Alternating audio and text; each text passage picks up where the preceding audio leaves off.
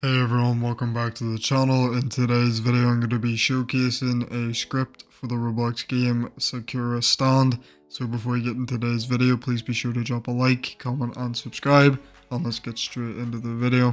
So first of all, what you guys want to do is go to the link in the description, which will bring you to my website.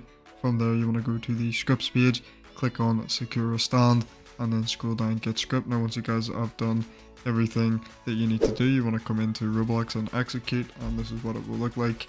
So basically we've got main, player, teleports, misc, fun and info.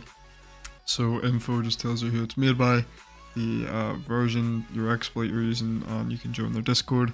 So main, we've got auto farm item, the delay, and then you can select item.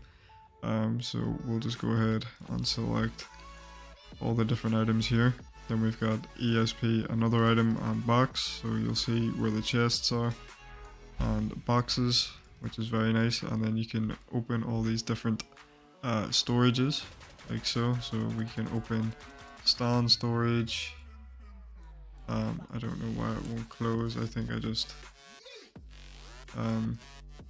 broke the game because it's not closing now, for whatever reason. Oh, you just tap it and it goes away. That makes sense. You can open the soul, the shard, and the one arcade purchase. So you just have to press it, and then we've got auto sell items, so you can just auto sell every single item that you have.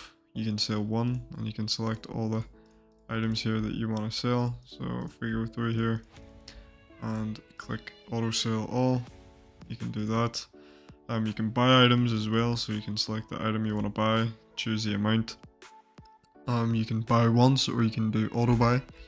So if we come up here to auto farm item, it should go ahead here and auto farm all the different items. So that's what that does. You can unselect whatever you don't want to be farming. You can farm all different types of stuff. So you can do chest, barrels, devil fruits, and whatever's in the game, and it will work. And then you can come to player, and we've got speed, which we can change, and we can run fast. We've got jump that we can do as well. You can do infinite jump, invisible. You've got player ESP, and you can see their health and so on. You can reset your character, do anti-AFK so you don't get kicked. You can do rejoin and server hop. Then teleports, you can teleport to all these different people, like so, whatever's in the game. It should let you teleport. You can teleport to the boss arena as well, as you can see, but we're not ready to fight a boss just yet. Then we've got misc. You can do ESP mobs, which doesn't actually work, or I can't find it to work. You can select a mob and you can attack. So you just gotta select one that's spawned in. So we can do a dummy, and then we can do all these different combos. If you use all these different numbers and letters on your keyboard, then it will do all that, and it will basically kill it a lot easier. And then you can just deselect it when you don't want to farm anymore. And then you've got fun. You can kill dummy, you can do rainbow health, you can toggle rain, you can make it day and night, which is very nice.